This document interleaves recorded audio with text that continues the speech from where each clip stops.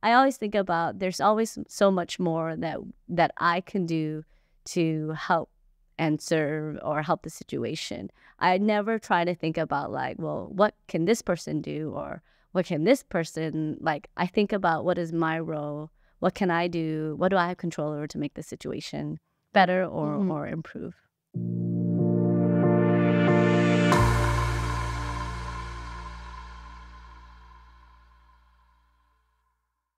Hi, and welcome back to another episode of the Proud to Be LBUSD podcast. I'm your host, Anjali, and today we're here with Miss Nguyen, who's actually the principal of Cabrillo High School. Hi, how are you? Thank you for coming in and talking with me today. Absolutely. Thank you so much, Anjali, for having me here.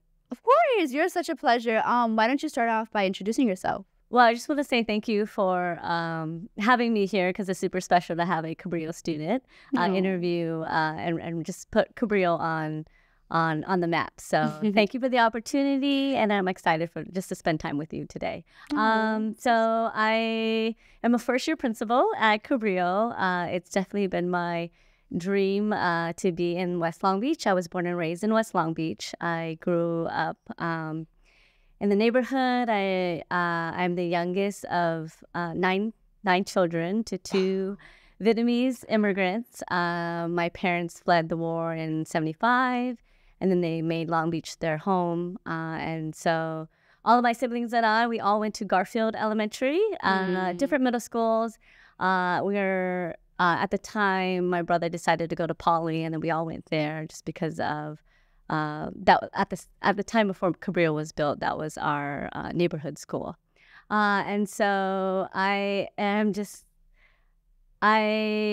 can't believe. I think I walk around Cabrillo and like I'm in awe that like, is this real? Like, am I really the principal of the school? Just because the West Long Beach community is so important to me, and so just the opportunity to serve a community that raised me has really been a dream come true. Oh my God. And I see that when you're like out there in school campuses, and the fact that you even took the chance and the opportunity to be like, oh, you know what? I am actually going to talk to one of my Cabrillo students. I felt like it was such an honor for myself to just be able to have you here and actually get to talk to you, because I feel like it's important. So like students aren't so scared to like kind of come up to the administration and try to have a relationship with them, because I feel like having that close relationship, or at least a close bond with some of you guys, is really important, because I think that you guys really truly make or break a space. Like if you guys provide that safe space, that equitable space that we're all looking for, I think that that's what makes students more inclined to just want to go to school, to actually want to be a part of that community that you were just talking about growing up. And you did say that Cabrillo was one of your dream schools that you wanted to be a principal at. Like, why is that? Like, how like, I know you touched a little bit on it, but like, if you don't mind explaining. Sure. But first off, thank you for acknowledging that, like, definitely student relationships are at the core of the why of what I do. And so now I want all of our students to feel like they can come to me for anything, where I think sometimes it's like the adult staff hierarchy. Where Right. when we're talking about systemic issues and elevating student voice, and we're talking about equity work, like we really have to shift that, where it's like, I'm talking to you as a human being, and whether it's like the status of like your role or whatnot, all of that doesn't matter, because I'm here to serve you, and I'm here because it's a relationship, it's a family that we want to just come together and support each other. So going back to your questions, so where there's a lot in that. So why Cabrillo? So out of the 6 comprehensive high schools, if you grew up in Long Beach, Cabrillo was created in 1995, and it used to be West Long Beach High School originally. And if you know Long Beach, sometimes our narrative of who we are as Cabrillo outside of Cabrillo is not very positive. And I'll be frank with that. When you grow up in Long Beach, you hear that, and that like really saddens me when we talk about equity work. I deliberately wanted to be at Cabrillo because when we're talking about students or communities that are at the margin, that are not represented, who don't have a voice and agency, it's West Long Beach and our school. And so when we talk about changes, like where's the highest need, this is why we center Black students, right? This is why we center multilingual students or students with special needs. Like, who is it at the furthest on the margins that we come and serve and really change that? So it was really a decision on like, where do I want to be? I want to be at a community that raised me, and I want to be at Cabrillo. So that's kind of where my passion lies when I became an educator. It's story time, I guess. But in high school, I didn't know what I wanted to do, but I knew that I wanted to work with people. I was really involved in CCEJ, which is used to be in the National Conference for Equality and Justice, different name now with the Human Relations Camp. And when I was as a student at Poly, I was also a counselor for Poly North, where the camp started because of racial tensions in the 70s. And it's really about humanity, learning about each other, learning about stereotypes, racism, and unpacking all of that to figure out like, how do we treat each other as human beings and get along? So I just knew that in my work that I wanted to work with people. So originally I actually wanted to become a counselor. And I talked to my high school counselor, Debbie Hughes, at the time about that. And she had recommended, hey, if you want to think about becoming a counselor, maybe get into education, become a teacher first. And so I was like, okay, I'll consider that. And so it was really not until I went to college at UCLA when I took a race class and gender inequality class. Professor Tyrone Howard at UCLA. Not a lot of, back then, there's more now, but wasn't a lot of Black professors back then when I went to school at the same time. We learned about the broken system that have been in existence in the United States and the world for a really long time. And so when I took that class, it just opened my eyes because I felt like I lived in the bubble with my K-12 education. Grateful for all my mentors and whatnot, but it really stemmed my passion to, okay, I need to get into education and I want to be where I can be most impactful. And that at the beginning was becoming a teacher. And so I decided, I became a sociology major and an education minor. I ended up loving statistics and tutoring in college. And then I decided to become a math teacher. So I started first as a math teacher at Avalon Schools. Cannot believe it, but they gave me a job at 21 years old to teach in the classroom. So I was at Avalon for my first 2 years teaching. And then I went to Jordan High School and was also a math teacher, also badminton coach there. So funny story, my principal at Jordan used to be my principal in high school, Sean Ashley. So he knew I was very active, sort of like you, Anjali, in school, in ASB, in sports, in extracurricular, in Link Crew. So literally everything that I did in high school, Sean was like, hey, Ngoc, I think you could do this as a teacher, do this, do this. And so I had a lot of different roles outside when I was a teacher at Jordan, which I loved because like I got to like do high school kind of again, but also like as a teacher's perspective, right? Teacher's perspective. So I love that. And then an opportunity came up where the prior activities director at Poly had retired. And she had been a mentor of mine for a really long time. And she had actually said, hey, Ngoc, when I retire, you're gonna take over my job. I'm like, whatever, Terry. Like all jokes aside, and then you're like, oh wait. And so then she retired, and then it happened. And so I was blessed with the opportunity to become the activities director at Poly. So I was very involved in ASB and leadership when I was already in high school. So also another dream come true to really dive into school spirit, the school culture and climate. Develop meaningful activities and experience. Like if you think about the things that students remember in high school, they remember going to camp or dances or a special event. Or like the carnivals or like the carnivals or performing on stage, doing something that's like out there. For you being on this podcast or leading professional development for for our teachers, like those are those moments that are powerful that like become in our core memory. And so I was blessed for the opportunity to be a key role person to do that for the high school students back then. And so I really had no intention to get into administration. But at my third year, my principal at the time, Dan Prince, had kind of tapped me in the shoulder, like, hey, you should get into admin and get into leadership. And I've always been at the core, like, understand that leadership is important. And so that's always been at the forefront. And so folks have always tapped me on the shoulder for different roles. And so I'm like grateful for that, where I think God has really blessed me to be in the right moments, in the right place at the right time. And so I truly believe that I'm meant to be where I'm supposed to be. And so I've been grateful that folks and mentors have tapped me to sort of kind of guide me to kind of the trajectory and where I'm at. So it was really Dan Prince that introduced me to our leadership pipeline that we have in our district. If you're interested in getting into administration, it's great because there's a mentor that you get in the program, you apply for the program, and then you're paired up with a mentor kind of guide you through being an assistant principal and principal.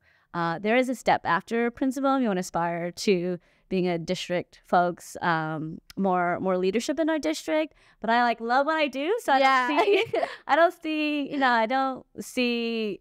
I think some folks think that administrators just want to step up on the ladder. It's like you're meant to be exactly where you are, and at the core of who I am is like I'm here to serve. I'm here to serve our students first and foremost, and serve our community. Oh my God. I know literally what my question was going to be, like, what made you like kind of go into it? You already answered that, and I was like, oh, okay, I can kind of sit back here. But I do agree, like, I see you doing more than I kind of have ever seen Cabrillo. Like, I've been at Cabrillo all 4 years of high school. Our freshman year was COVID. Sophomore year, I would say it's nice to see the change in atmosphere that that Cabrillo has had, because even like what you said with Cabrillo's image, even in my middle school, like when people would ask like, oh, like where do you want to go? They'd be like, oh, like I want to go to Wilson, I want to go to Poly. Oh, I want to go to Cabrillo. Oh, you mean Kabooboo? Like it was. I can agree. Like I definitely even got the bad rep of how like Cabrillo used to be as a high school, and now seeing it change positively, and I've seen it for myself, and I'm pretty sure other students have seen it too, where it's like you're out there, like you're directing traffic in the morning, you're actually like talking and engaging with kids, not only just yourself but as well as some of the other amazing admin that we've had this year. I'm like, where were you guys my freshman year? Where were you guys? Because I feel like the atmosphere has definitely it's changed so much, and I'm so very grateful that you love to do what you do, because you could tell like when somebody's very passionate about something, it just shows on their face and it shows on their work. And you're definitely one of those people that you can definitely see that you love your job and you love what you do, and that brings me so much joy, and I'm pretty sure like other like students can agree with that too. Well, it's also the job is a lot easy when we have amazing students, and one of the things where like it's easy to do the job when there's so many people that are rooting for you, that care about you, that want the best for our school and our community. And I feel like for Cabrillo specifically, there already has been such great, amazing things that have been happening at Cabrillo, including your freshman, sophomore, junior year. But the narrative or the communication about all the great things just hasn't been out there. And so one of the reasons why I'm so active on social media is that I truly believe that we're the authors of our own stories and our own narratives. And so you as a senior at Cabrillo, you're able to author and to narrate and create this story of Cabrillo and who you are as a Cabrillo senior and future alumni. Like that's such a powerful thing, where now's the time to reshift that narrative. And so we're at a pivotal time where, Cabrillo is only been here for about 30 years, almost 30 years. So we're very new. So what does the new Cabrillo look like? What does the Vision 2035 Cabrillo look like? And we have a pivotal time to really, really, really create that. And so I'm glad and grateful for the opportunity just to share and highlight some of those things with you. Right. And you did kind of talk about it and kind of leading me into my next question. What are some personal goals for Cabrillo, and what are some personal goals that you have for yourself as a principal? Some goals for Cabrillo. I think my larger goal within the community is really the school culture component, which is increasing students' sense of belonging and value at Cabrillo. So with the pulse survey or the core survey coming up, that measures students' sense of identity, agency, and belonging. And we're really looking at like, for all of our Cabrillo students, we have about 1,700 students. Does every single student feel like Cabrillo is home to them? Like that's a hard question to answer for 1,700 students. I think it's easy for Angeli, where we see you, and it may be easy for me because they see me and I'm involved, I'm doing all these things. Right. For our students that are really at the margins, and I know your work and your passion for our multilingual learners, like, Yes. how are we serving our multilingual learners, and are we how are we listening to their voice and serving them when we have 1,700 students? And so for some of our teachers, it's hard when you have a large class, right? And you have to do all of these things, and we're asking our teachers and our staff to build relationships, because at the core of it, when you get to know a student, they feel comfortable enough to share their true self to you, then you have a better perspective of, okay, well, Angeli likes this or she does this, and I can connect this to her. I can build that relationship and help support her, because at the end of the day, it's trust first and foremost. So we had the opportunity for our students to lead professional development, Angeli, you being one of them, kicking off our first one. Right. Being able where it was amazing for our teachers to see our high school students be the teacher and the student be the learner. Like, how cool is that? That was pretty cool. Like, being up there, it was like it was funny because even Kara has said, "See, now I get to treat them like they get to treat us." And one of the biggest takeaways for me bringing there, it's the way how those teachers feel with us teaching them is like how we feel when they're teaching their class. Like, do these teachers make us feel comfortable and safe, and like, are we actually happy to be here? Versus the other side of this, like, that weren't, and they didn't really want to be there. And I'm like, for the teachers who don't, like, that's how we feel being in your classroom. Like, it kind of sucks, but it was a pretty amazing opportunity to be able to kind of take charge and kind of step up and see what it's like being, again, in a different leadership position, because there's so many types, but I feel like each time you do it, it's a different learning experience. You learn something new, and I personally really enjoyed it. I had a lot of fun. I think the teachers did benefit from it, of course, because they're also getting to know us and how we feel, and we're getting to express ourselves, and we had that space. Like I said, that I feel like it's so important that relationships have to be like, it's an everyday thing, you know. And how are you building, how are you keeping that relationship like within the community? Like, how are you making sure you're valuing what you're gonna say and actually doing it? Because saying one thing is one thing, and then doing another speaks louder than what you're talking about, you know. And I feel like for yourself, I think you're just not like all talk, you're actually like doing it. Like, you're improving, I would say, Cabrillo's image through your love and passion for, like, I would say, equity. Yeah, so it was interesting where you were saying about like kind of the teacher-student reversed role, where like we're in 2024 now, 2024, where our students should be, we should be tapping into our students who have so much assets and so much knowledge for us to learn, right? Like, it shouldn't just be here's a professional development 1 day, 3-day training that our students are leading, but on the constant day-to-day where you're talking about this equity work, it's every single day we should be tapping into our students and asking them questions and receiving feedback on how can I be a better teacher? How can I be a better principal to better serve you, right? Like, that should always be an ongoing thing, because we're, as teachers and educators, we are practicing that we're lifelong learners, and that we're not the ones that are all-knowing. Like, we make mistakes all the time. We don't know. And so how do we, like, it's having to be vulnerable and say, like, hey, forget all the roles, the hierarchy. Like, that's what unpacking this equity stuff is. Right. And all that is socially constructed anyway, right? So I would hope to see that in the future, we do have more student-led professional development, especially on centering relationships. But another thought I had, where some of the other students were sharing that after they did the presentation, they felt like a celebrity on campus. And everywhere they walked, they're like, oh, the staff and the teachers like, hey, good job. Like, you did so great. It was really wholesome. I was like, oh, like this teacher I don't know, but they're still congratulating me because I know that they were paying attention. Yeah.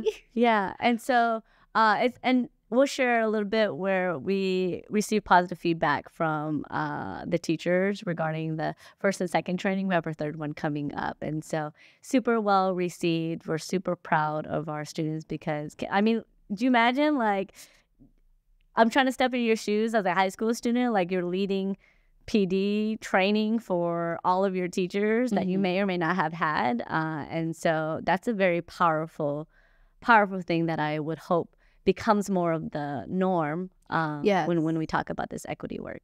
I think I completely agree with you. I feel like deconstructing, because I've even talked about it at a board meeting, how it's usually students have to learn from teachers, but it's such a social construct that it needs to be broken down. Like, we're human. At the end of the day, we're people. You're a person. I'm a person. Why can't I just talk to you one? Like, I don't get why there's this sense of superiority, like, within some societies. And that's how it's kind of always been, And I really would love to see that kind of like, hey, like, you're a person, I'm a person type of conversation. Like how we are right now. Yeah.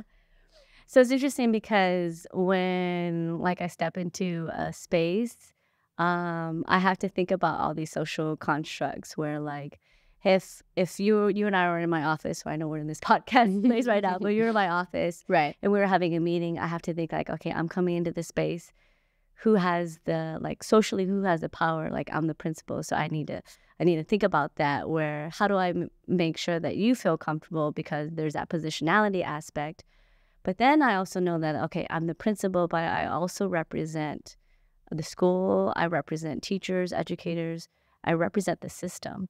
But I also, if I represent the system, I also represent a broken system who has constantly harmed so many people, right? So I come into a space and I think about that, like, okay, I'm coming into this space and I, as a principal, institutionally represent harm. And so I have to, like, okay, I need to know that. And so the other person that I'm talking to, whether they're mad, they're upset, I also represent the harm because I represent the district, I represent the system. So coming into that space, how do I try to build trust and rapport and know that I'm, like, really listening and trying to empathize with the individual to really get to core of it? But that's not always easy. And so when folks are mad right off the bat, when I have meetings and things, like, it's okay. Like, I get that, like, you may be upset, but I represent all that. And so understanding the dynamics of in a room, either psychology or socially, like, helps me kind of just come to a space and enter a space better with the knowledge of, like, okay, I'm in the room, I'm with this positionality. I don't want this positionality, this feeling for other folks, but I know it just exists. So it's hard sometimes because I know where my heart is, and sometimes folks who don't know me may jump to conclusions about my way of being or who I am, or by what I look, or that I look young, that I'm Asian, that I'm female, like all of these things, right? Like, all of my identities come to a space, and that comes into every space that I enter, but I'm mindful of the other individual and whatever their identities are coming to play when we have a conversation or we're trying to problem solve or do something together. Wow.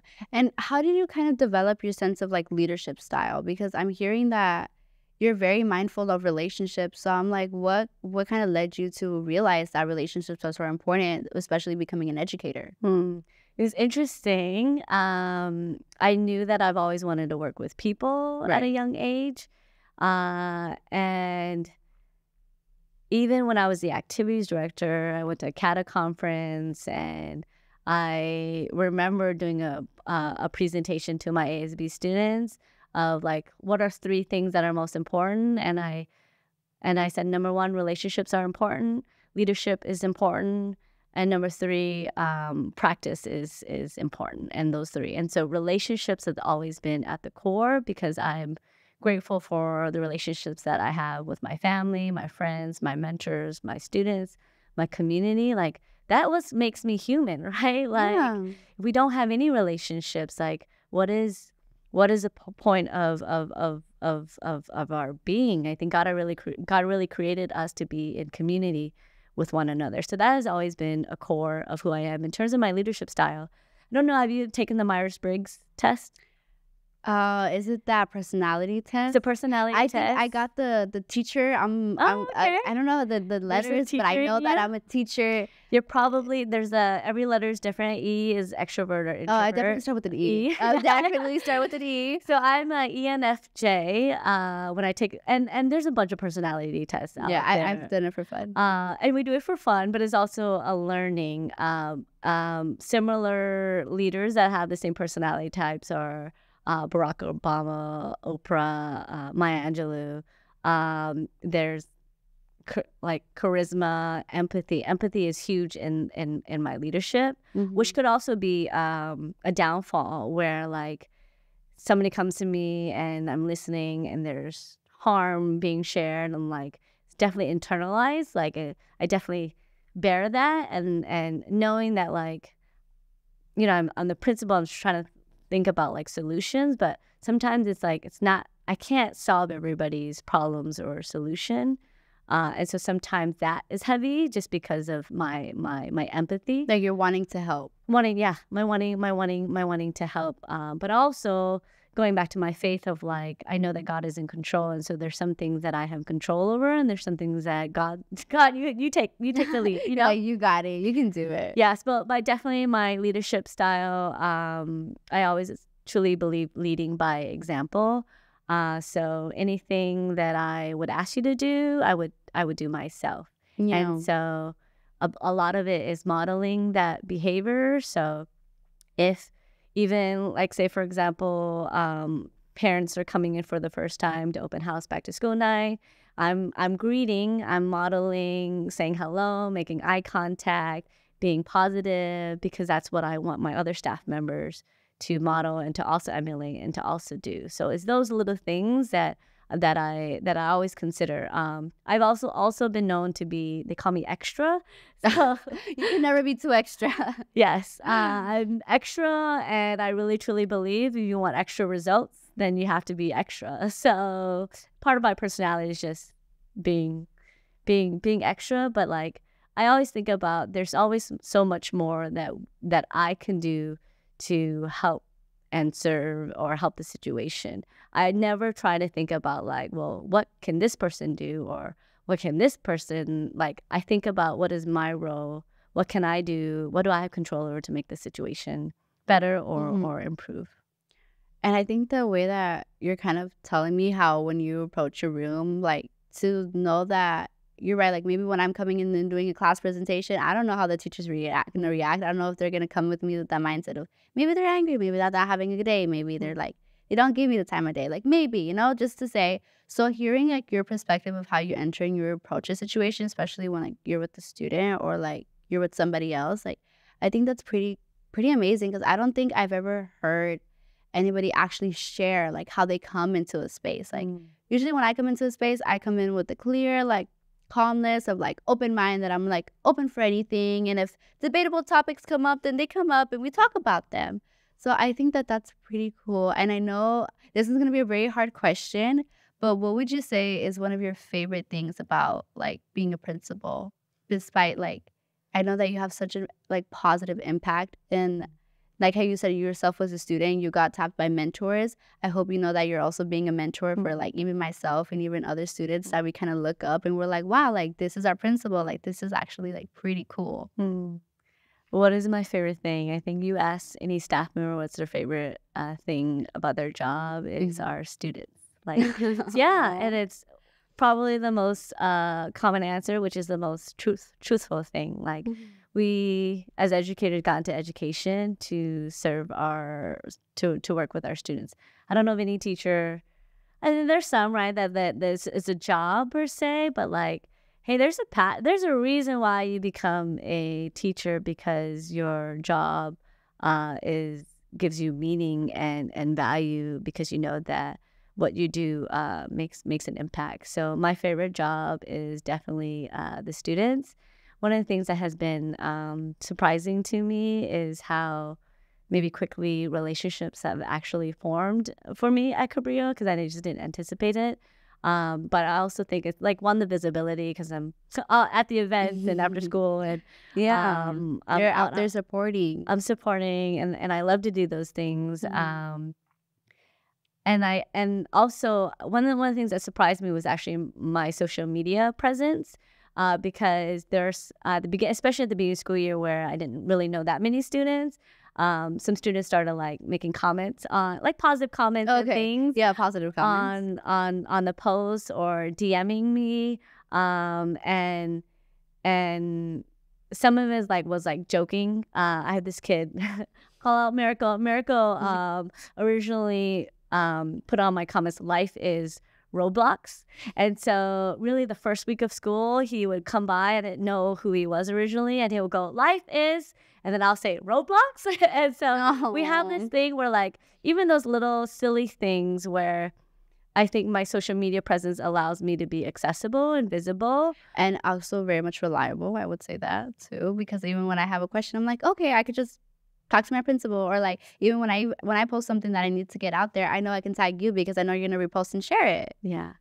And so that's something that it's probably newer in terms of the social media. I guess is not new, but for some folks, the social media piece is new. But having that account to make myself accessible, which there's also the balance between the work-life balance, right? Yes. Like, I don't mind the social media. I don't mind creating the content and things, but they ask for like an administrator to do that, because we have a whole social media team, right? Like, you're part of the social media. Like, it's a lot of work, but that's something that I know is of value and important to students, to our staff too, and even our families, because I know that it's important. That's something extra that I'm going to spend some time to do, just because I know that it's valuable. Yeah.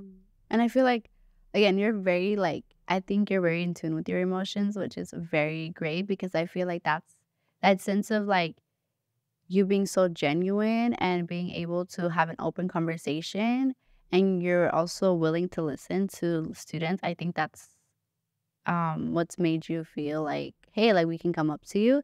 And I think that's also why you're so popular, because ever since we heard like, oh yeah, Miss Nguyen's coming to Cabrillo, or like we were asking who's our principal like for this year, like your name spread pretty quickly, and nobody had anything bad to say about you. Like, it was all good things. We were all excited to see this new change, and like I said, that administration. And I think that we're slowly we're building there.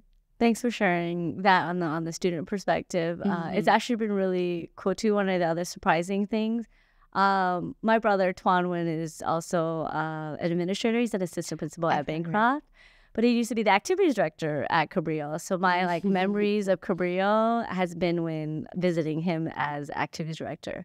And so what has surprised me is how quickly my relationships have formed also with staff, because folks that has worked with my brother, first thing they say to me is like, hey, I love working with Tuan. I love working with your brother. It's cute. One of the staff members for Christmas gave me a card and put Principal Nguyen, little Tuan. Like, it's cute. And so there's already like an instant like familial family connection that I feel so like grateful for. So I just know at the core I am a relationships person, but just how quickly those relationships formed was definitely of surprise to me. Like, it's only January. We're halfway through the school year. Oh my God, you're graduating in a few months. Oh my Angelique. But yeah, I feel like it is very nice to see that you're very like relationship based. What is some advice you would give for like general students, or like maybe people who want to get into an education career? Like, what's some advice for those?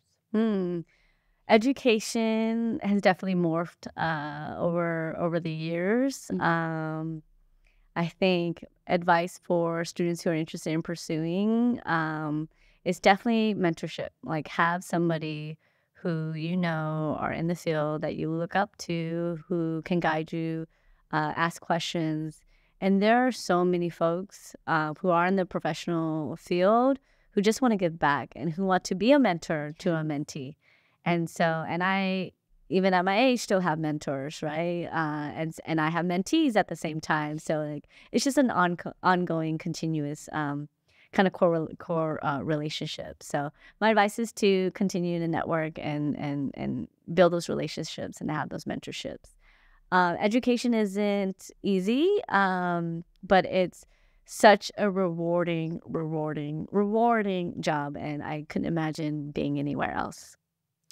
It's so good to hear. And I want to thank you so much again for coming on here and talking to us and letting me get to pick your brain of actually getting to know who you are as a person. I know I've talked to you, I've had conversations with you, I've of course interacted with you, but I feel like this just brings like a different sense of like, oh, okay, now I can say like, I know you. And it makes me feel really good to know that we're in good hands. And for like you said, we're graduating. So for everybody else like who's going to Cabrillo or who's thinking about Cabrillo, I just want you guys to like know that we're here and we're opening you, we'll welcome you with open arms.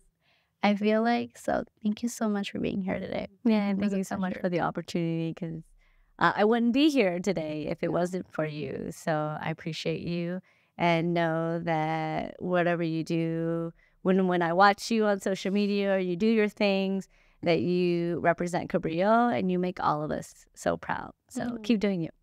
See ya.